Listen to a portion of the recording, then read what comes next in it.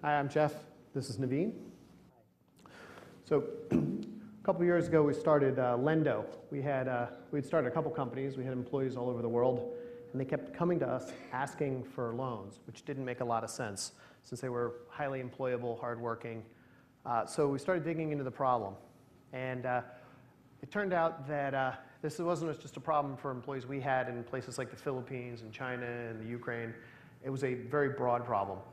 And then we stumbled upon one thing that completely changed our life, which was microfinance. The idea that you can involve the crowd in the process.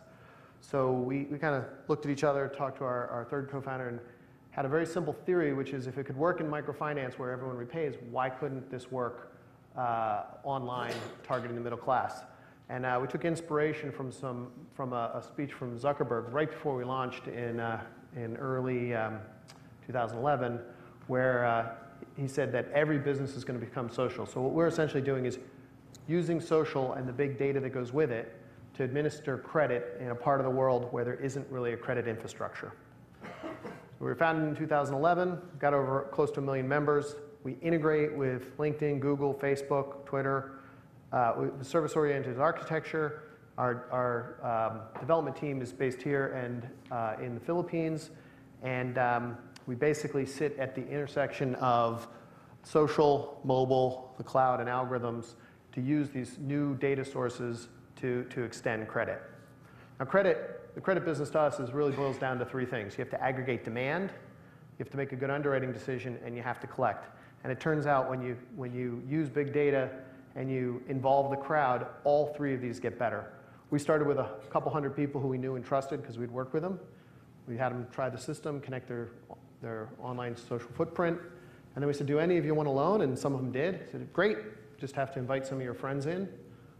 They then invited their friends in. Some of those friends needed loans, and so on and so on and so on. So the demand has just been growing ever since we launched. We use that data from the applicant, but also from their community. Who's willing to be a reference? What type of people are they connected to? And then also we work with the community on the collection side. So with some of the Lenddo loans, if you don't repay, your friends who are references may call you up and say, hey, how come you haven't paid that? Because your repayment is affecting my ability to borrow. And we've done a lot around experimentation around the social messaging to increase that repayment. So why is this possible? I think Mary Meeker kind of summarized it best with the idea that on the internet there's just so much information. You can't have the same type of, you can use that data, you can empower customers to use that data to prove who they are.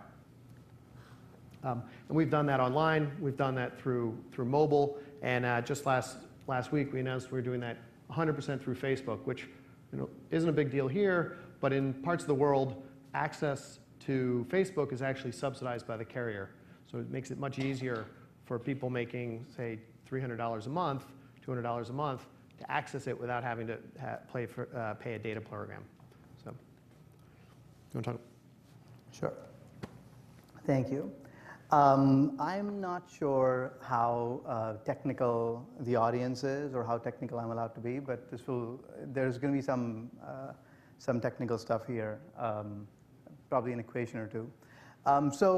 Jeff, when I first met Jeff, part of the story here I want to tell is about growth and how, as a startup, as a 3-year-old company, how our data needs have grown and how we have grown with it, and what have we learned that can possibly help somebody else. That's sort of where I want to go with the data part here.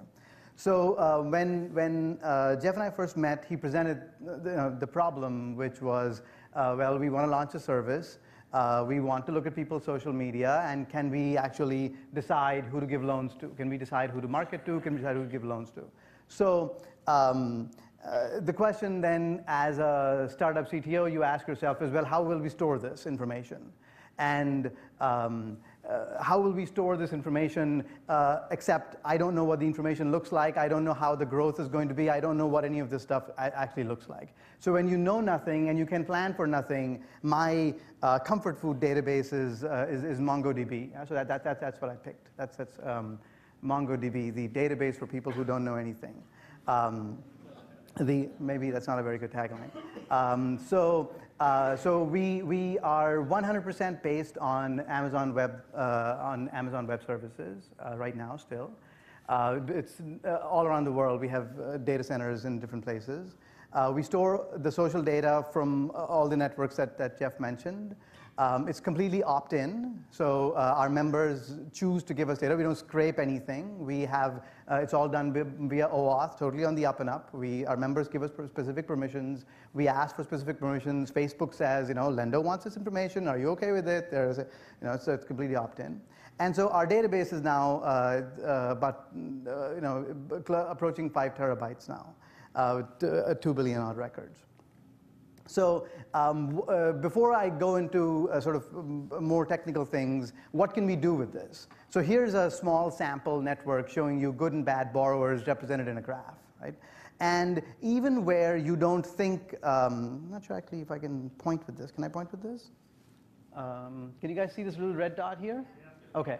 So even in, if you do network analysis of this, it turns out that reds and blues clump together, generally speaking, right? And even when in the middle here, you think that the reds and blues are intermingling, actually, if you, if you, how do I go to the, there. Actually, if you cluster using some clustering software, you find that they're actually separated in the third dimension. So this has been our biggest finding so far, is that this phenomenon of birds of a feather flock together is really very, very evident. We can see when someone applies for a loan and someone takes out a loan with us, we can see how they perform, how people in their network perform. We've had entire networks of people take out loans with us, and we can see the impact that this has. And we can, in the absence of any other information, in the absence of a credit score, in the absence of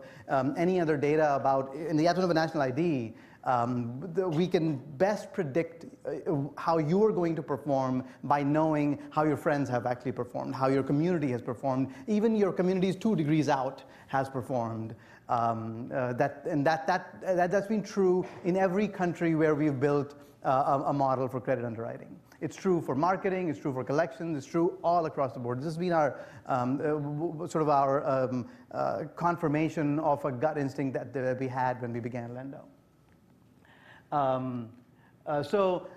The social data does add value. Here is, we don't have a credit score in most of the countries where we operate for most of our markets. And the red are the bad borrowers and the yellow are the good borrowers. And this is using traditional data only, like demographic data and the kinds of data that a bank would use. We don't get very good separation. And if you actually add to it the value of what the network is providing us, plus the language data that we have about all the messages that they send, the Facebook status updates, et cetera, it really allows us to separate the good and the bad borrowers in a much better way. Again, some more slides. I won't delve into this. How am I doing on time? 5 more minutes? Okay. So I just want to spend 5 minutes talking about growth and one little nugget of learning that we've had that I want to focus on as we talk about growth, data growth. So we, as I mentioned, MongoDB, we started there. And as our members grew, we added more indexes. The database started growing larger. So here's how we began. We have user data and we have social data. And you put them in the same database. It doesn't really matter. We were small. We have 10,000 members, 20,000 members. It turns out that as you start to have 100,000 members, this is what happens. The social data just grows a lot faster exponentially, because especially in our markets, in the countries where we operate, people, more than half of our members have 1,000 plus friends on Facebook, right? So the amount of data is just huge. And it far dwarfs the real data, the classic member data that you would store. And so we kept on moving to, we're Amazon-based, and we didn't have a sysadmin at that point. So we just kept on going to larger and larger Amazon instances. Amazon makes it easy to pay them more money, right? So we were on this ginormous machine with 32 CPUs and 250 obscene amounts of RAM, and at an obscene cost. At some point, one single server was costing us upwards of 10 grand a month. We could hire someone at that price to maintain it for us. And this is when this is with 200,000 members, right? Our social data was exploding at its seams, just with really not, and we don't even have the millions of members that we want to have. We looked at sort of the way that we were accessing our data, and it was pretty clear that we needed to do something about our database situation. We looked at all other kinds of databases, HBase, lots of other kinds of databases, and it's a very tricky question. What database could you move to? Because every time you ask a person who's an expert on something, they're like, "Oh, you use that? Oh, that's for girly men. No, use my thing. It's really good. The real data scientists use my database." And we looked at our pattern of usage, and it turned out that we were doing things either very locally for one person, or we were doing these big aggregation jobs, and we already moved to Hadoop type MapReduce frameworks for doing our data aggregation jobs. So at some point, we were like, what should we do? We have to aggregate, we have to do this thing, and the revelation that we had at some point last year, which I'm sure others have had as well, but I couldn't find this phrase anywhere, which is, it's called big data. It's not called big database. Because at a certain point, and I think that point is probably 5 terabytes. There's experts here who would know better than me, but I think it's about 5 terabytes. When you hit about 5 terabytes of data, then most conventional databases just begin to fail. And then you have to start thinking about exactly what your use case is and why you need a database at all. And that's what we found. And so the last little bit here is just for those of you guys who are familiar with Amazon, they do these MapReduce rentals that they call Elastic MapReduce. And so we moved all of our data to just a storage. It's Amazon S3 simple storage, where it's not even in a database anymore. It's just sitting in storage, where we can run aggregation jobs on it. We store it in a way that is Hadoop compatible. And then we created a small cache type MongoDB, where basically we get the data for a user, we do some computations, we create what is just the minimum of what is needed, and everything else we move to S3, and that's where it lives, and that's where we run our aggregation jobs. So we find that in thinking about data, it is really, really important to think about the use cases, and if your database is exploding at its seams and you don't know what is the best database solution, I would like to give you the option that the best database to pick could be no database. Just think about what problems this has now. Now you have to worry about duplication and other sorts of issues, but it frees you up to actually solve the problems that you want to solve and not worry about things like, oh my God, do we need to shard, or now we've run out of the biggest Amazon instance that they have, or this won't scale, right? So now we have a solution that is, because it's purely on storage, it scales, and we can do our jobs on single instances, we can do our jobs in aggregation. That's it, thanks.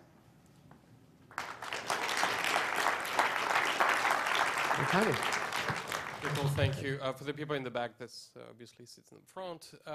So we're just going to take a couple of questions. If anybody has a question, otherwise we'll, yep. Name and company, please. My name is Carlos from Lockheed Martin. I just want to ask you, what was the reason to use MongoDB? Because MongoDB is not a relational database. So you use any relational database on top of MongoDB?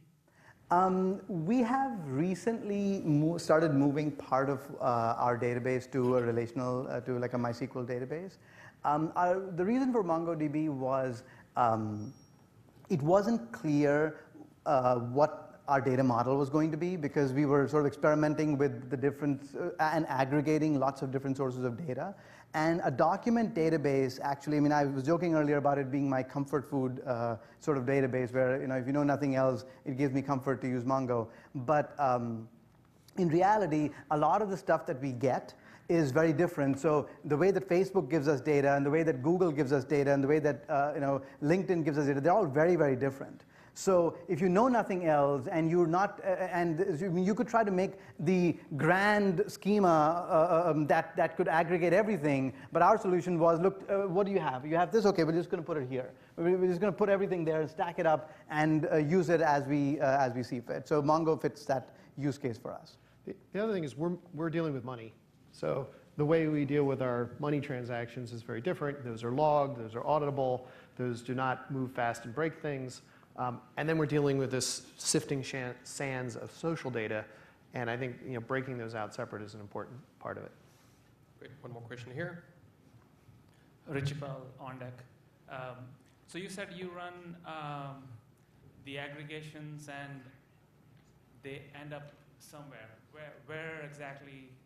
What happens after the aggregation? So after the aggregation, they either end up in Mongo or they end up in like some other database. We have a MySQL database, we have a DynamoDB database, but there's databases that we maintain that are intended for like day-to-day use, basically, like OLTP type databases. So the aggregations compute the scores for all of our members, and the scores end up in the regular database, which for social data happens to be a Mongo. So the Mongo is serving as a cache type database where the database data for any given person lives temporarily.